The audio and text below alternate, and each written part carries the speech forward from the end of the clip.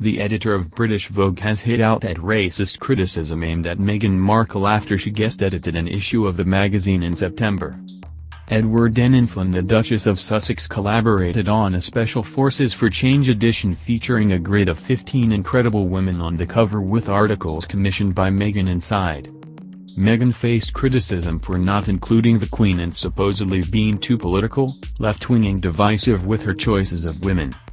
Among those on the front page were climate activist Greta Thunberg, Laverne Cox, a transgender woman described as an LGBTQ+ advocate, actor and producer, Labour Prime Minister of New Zealand Jacinda Ardern and diversity advocate and lecturer Sinead Burke. Mr. Enninful, who was made British Vogue editor in 2017, told The Guardian, "Was the criticism racist? Some of it, yeah. Actually it was more than racism," Mr. Enninful added. "I thought it was personal, attacking someone you don't know, attacking her." Meghan said she hoped readers would feel inspired by the issue. The cover featured the 15 women with a 16th square resembling a mirror, representing the reader. Mr. Enninful was appointed after British Vogue, taking over from Alexandra Shulman, after the publication was criticised for a lack of diversity. Following the announcement, Naomi Campbell said she was looking forward to inclusive and diverse staff under Mr. Enninful. Mr. Enninful said that the controversy over the edition was not something he had seen coming. He said, "I was so engrossed in these women, and in the magazine. We were not trying to create an issue that was shocking, we were shining a light on incredible women, some who are not famous at all."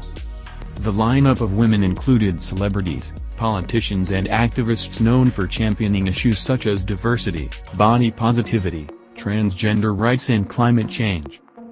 But the Duchess was slammed by critics for failing to include the Queen in the magazine and for ignoring nurses, doctors, lawyers and teachers on the cover.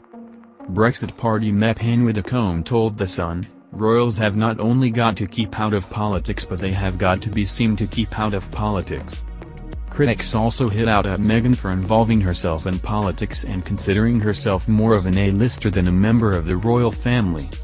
Ingrid Seward of Majesty magazine told The Sun, "The Duchess of Sussex has done a huge favour for the House of Condé Nast and rather less for the House of Windsor." The Duchess, a former actress and avowed feminist, had initially been asked to appear on the cover herself.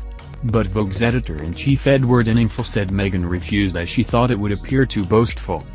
Royal commentator Rob Jobson told Sky News Meghan's cover was right on and ticks all the boxes, but warned against getting involved in politics by asking the New Zealand Prime Minister to take part. In a video posted to the Sussex's Instagram page, a visibly pregnant Meghan appeared alongside Enninful as they put the finishing touches to the magazine. The post says the Duchess spent the last 7 months creating an issue of inclusivity and inspiration, focusing on what connects us rather than what divides us. She said she wanted to focus on the women she admires from the front line of fashion, film, tech and wellness. Meghan also selected content for the issue which, according to Mr. Enninful, shows she is willing to wade into issues of female empowerment, mental health, race or privilege.